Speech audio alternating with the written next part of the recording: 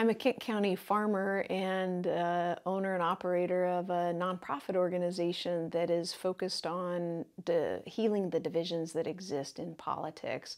And I never thought that I was running for office again. I had a long history of working in politics that I'm really proud of that portion of my career, and I thought that work was my crowning achievement and that I was semi-retired on my farm. That work ranged from being a city councilwoman, a congressional staffer at the federal level for a number of years. I was John Kerry's domestic policy director for 4 years, before, during, and after his presidential run. And I got frustrated when I was working for Senator Kerry about what we weren't getting done in the Congress, and started to think about, well, maybe if I ran for and won a seat in the state legislature, I could get some of these laws that I was working with him to try to pass at the national level. Maybe we could get it done in Maryland first. So I spent 8 years as a legislator, and focusing on health care is a policy area that has always been an area of expertise of mine. And one of the first laws that I passed in Annapolis was a law that allows young adults to stay on their family's health plan until they're 25 years old. We showed in Maryland how important it was to give families that kind of health security and financial security, and it became a roadmap for the Affordable Care Act. When that was passed at the national level, it was folded in and is now a national law. We also pushed through in one passage of legislation that I called Kids First. It is a unique way to find and enroll more children into health insurance in our state. It also has become a pathway to replicate at the national level. They're trying to push through in Congress right now some provisions that are similar to our Maryland laws that are about expediting enrollment for children and families. And I worked a lot on the environment. I pushed through legislation to protect us from the dangers of fracking for natural gas in the western part of our state. Made it a bipartisan initiative, ultimately getting Governor Hogan to agree with banning it, even after he ran on a campaign supporting fracking. You can get people to change their positions and find common ground when you do your homework and do your research. And I spent 3 years working on a governor's commission to evaluate the health and environmental and other safety concerns related to it, and we were able to make a case and get Governor Hogan to come on the side of banning it. So healthcare, the environment, and small business and middle-class family issues were things that I worked on in the state legislature. They're issues I'm focusing on now in this congressional campaign. And my legislative career has, as I mentioned, encapsulated everything from federal, state, and local policy making. And I'm excited to have an opportunity now to bring that to bear for us here in the 1st Congressional District. I wasn't planning on running for Congress, but who among us would have thought that the events of January 6th would have ever taken place? I had no intention of ever running for office again. And on the day that that happened, my wife and I were incredibly emotionally impacted, just like everyone else that was so devastated by watching what it meant to have a domestic insurrection against our democracy in the citadel of our democracy in this Capitol building where my spouse and I both had worked for a number of years.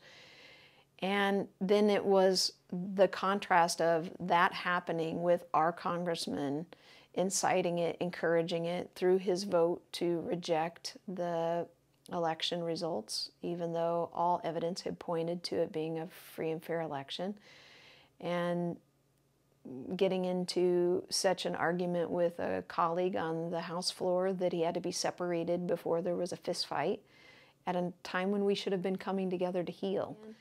I knew that it was time for me to step back in, to hold him accountable, and to give people a reason not just to fire Andy Harris, but to be excited to hire me. And that's the thing that I'm finding in this campaign, is that it isn't just about his horrible votes or his extreme antics that are embarrassing us. People are frustrated about having a lousy congressman who doesn't show up, who doesn't listen, who doesn't do the work. And that is the other piece of this to me, which is I was mad enough and angry enough. And anger is a really great motivator. It gets us off the couch. It inspires us to do important things. And that anger over January 6th got me into the race. And it was the initial animating force. But what I wake up every day now excited to do is to roll up my sleeves and get good work done for our communities. My priority number one is always going to be our economy. As a matter of fact, my plan to address growing the economic opportunities in our region is called Economy First. It is a plan that covers 10 different sectors. Any interested viewers can read the plan in all 34 pages at our website at heathermizeur.com. I cover everything from the current challenges of inflation and how we address that, small businesses and middle class relief, manufacturing and construction, a section that I call Make More on the Shore. We also need to have 21st century skills for a workforce that is better trained and educated for the jobs that are available and that we are targeting to go after as regional opportunities for the Eastern Shore. I'm taking the infrastructure package, the $1.9 trillion infrastructure package that was passed at the federal level, which Andy Harris voted against, and I've dissected it to lay out all the funding opportunities for our region on addressing the rural broadband divide, on fixing more of our roads and bridges, on addressing transit challenges for the Eastern Shore, rural issues that often get ignored, cybersecurity and defense industries, commercial fishing and aquaculture, agriculture and forestry, the arts. All of these contribute to an important interconnected dynamic for our region's economy. And what my plan does is not so much a spending blueprint, but it's a blueprint for how we are going to go after and get our fair share of money that Congress has already decided to allocate. And when we don't have a congressman right now who is engaged in these issues, we continue to lose out. I dare say that in the development of this plan, I have spent more time thinking about our region's economic future than Andy Harris has done in the 12 years, nearly 12 years that he has represented us.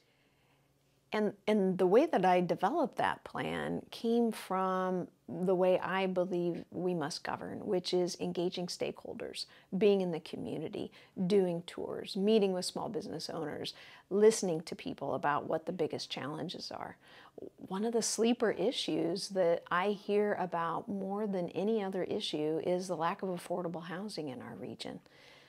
And the housing and community development section of our plan, I propose a renter's tax cut, a tax credit that could be used and applied into a savings plan that would take that tax credit and give it, in addition to it being a tax credit, give it an advantaged treatment that would allow people to save more money towards a mortgage. Workforce housing is a challenge throughout our region, particularly in Ocean City. And I propose a plan in collaboration. There's a private-public partnership opportunity for creating dormitory-style seasonal housing in West Ocean City, but they're looking for a funding partner. And I am promoting in this plan a way that the federal government and the state can come together to help bring an initiative like that forward. But I also discovered in my meetings with the Talbot Interfaith Shelter and other homeless shelters and realizing how much the silent epidemic of homelessness is gripping us here on the shore. As I researched our options for getting more federal funding for that, I discovered that rural homeless funding has never ever been implemented or funded through the federal programs. We're ignored. It's funding that is under the Housing and Urban Development Department, and the rural programs just tend not to be focused on in housing. There's like this wrong assumption that homelessness is just a challenge for the cities, and it sadly is something that we're dealing with more and more throughout the 1st Congressional District. And so the plan that I've put together is about engaging stakeholders, really being on top of what are the biggest challenges that we're facing, and then using my experience as a consensus builder to find common solutions to our toughest challenges. And that's why this campaign is resonating with Republicans and Democrats and independents alike, because I'm about getting the job done for us, rising above partisan and ideological fights, and just getting good things done. So I'm focusing on the economy as my top priority. And then my second area of focus is the climate crisis, but particularly to our region, making our farmers part of the climate solution.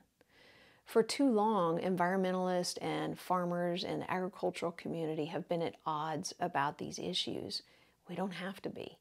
And I personally embody bringing all of that together.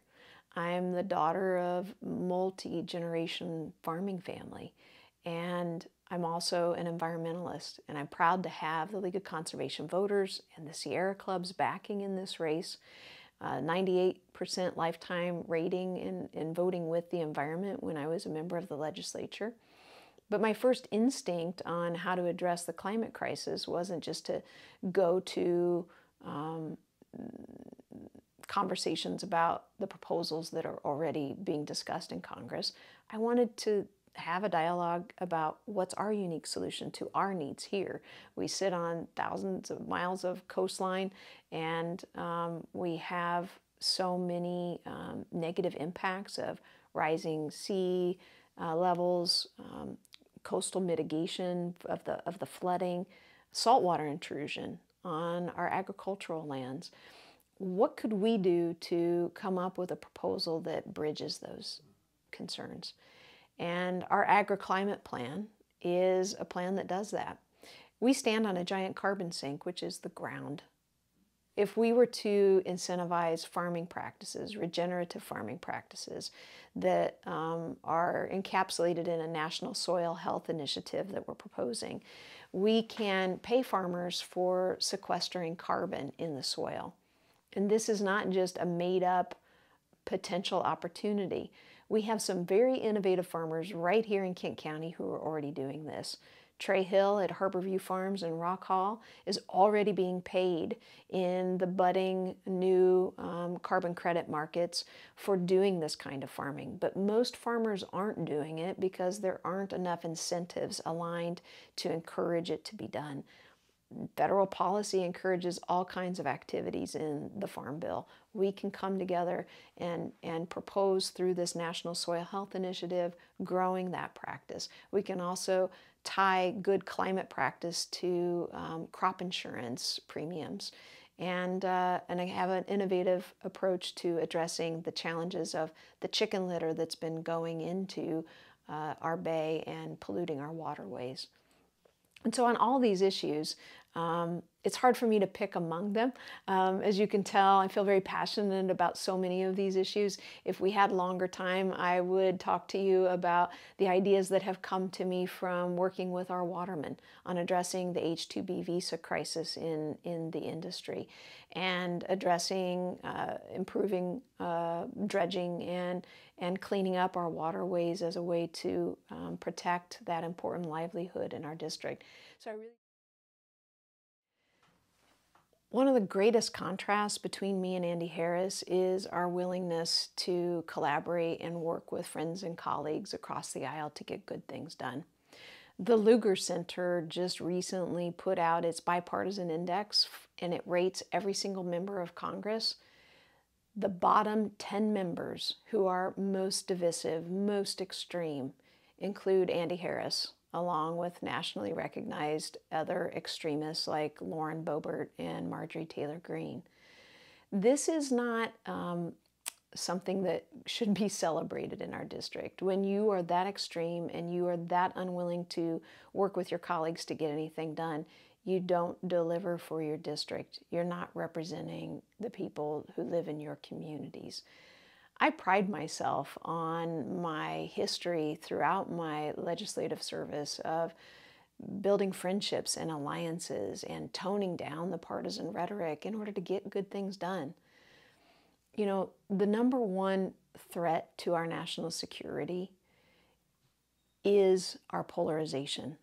What happened on January 6th, as horrible as it is not just a lone incident.